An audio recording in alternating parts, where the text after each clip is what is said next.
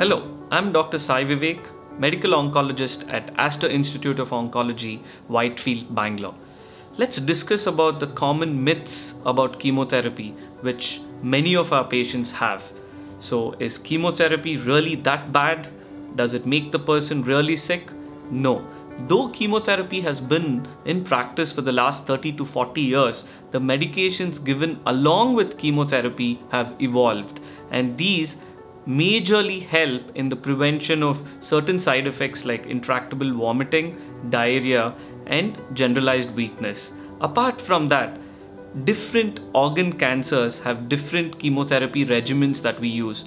No cancer chemotherapy regimen is the same. So a chemotherapy regimen used for the treatment of oral cancer need not be the same as the one which is used for a stomach cancer. Certain regimens are definitely more toxic, but if adequately dosed in a correct person, the side effects can be minimized to as little as possible.